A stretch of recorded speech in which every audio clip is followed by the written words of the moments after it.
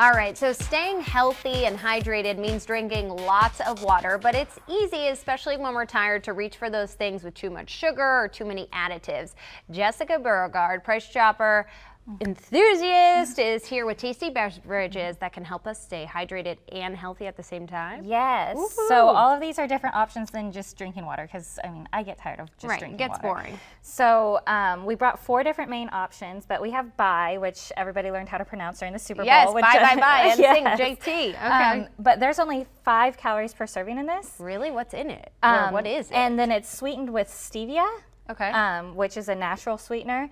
And then it's also infused with coffee fruit, which I don't know if you knew this, but coffee comes inside of fruit. So they take the fruit part of the coffee beans, so the coffee fruit, and then infuse it in here, and it's full of antioxidants, which have lots of good health benefits. Okay.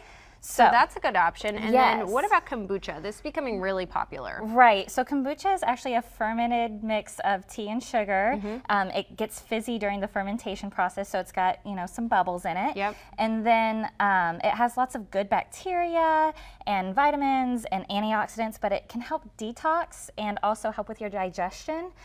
You don't need to drink a lot at once. Yeah, that will be a mistake. If you have never tried kombucha, don't drink the whole thing. What kind is this? So this is the gingerberry flavor, and there's lots of different varieties. So cheers for gut we'll try it.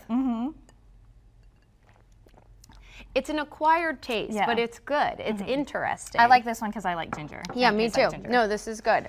Okay, what's going on over here? Okay, so these 2 are options that you'd probably want to dilute with water. These ones you can drink straight. We have apple cider vinegar over here. And what is that? Why is that good for us? So apple cider vinegar only has 3 calories per tablespoon, and if you dilute a couple tablespoons in water, but it's can actually help monitor and like lower your blood sugar and insulin levels. So some diabetics use it to help control their diabetes with diet. I'm not a doctor, so please consult with your doctor before taking that advice, but it does help regulate sugar, and it can give you an energy boost, and there are options that are like pre-mixed. So it's already diluted so you can just grab one of these and drink it. So I always take that when I'm starting to feel sick. I take a shot of apple cider vinegar. Yeah, I mean, you can just take it straight. Some people do, but if you want to sip on it, dilute it with water, add some lemon or lime in it, and it's great. Okay, and we're diluting this with water too. What is this? So this is tart cherry juice, and it comes pretty concentrated, but this is actually a great home remedy for gout, which it causes really intense joint pain. It's caused by uric acid that builds up, and it swells and inflammation. My dad swears by this, no joke. Every summer, like, his gout flares up, and he swears by it. But you just drink a couple ounces, a couple tablespoons with water every night if that's bothering you. And yeah. That's amazing. Let's see.